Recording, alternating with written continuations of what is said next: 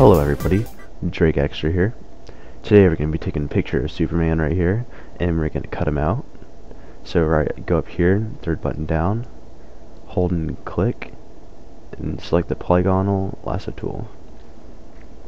So we're going to start right below the picture, and we're just going to keep making clicks all the way up him.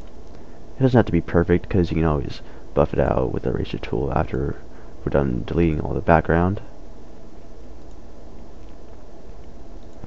So just keep going all the way around them.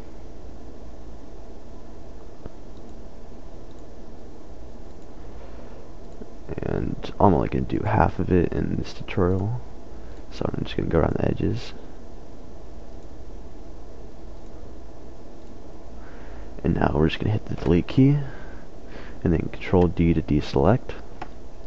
And now we can take the eraser tool, and wherever it looks uneven or you can see some of the background, you can just erase it. And we kind of cut off his ear, but it looks fine. No one's gonna really notice. And it all looks good from right there. And now you can create a new layer and name it background. And we're gonna want to drag it behind him so that he's in front and the background's behind him.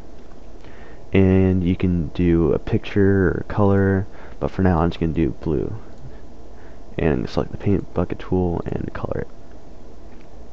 And now if you see some other places you forgot to do, you have to go back to the layer of whatever image you had, and you can just keep erasing so that it looks all good.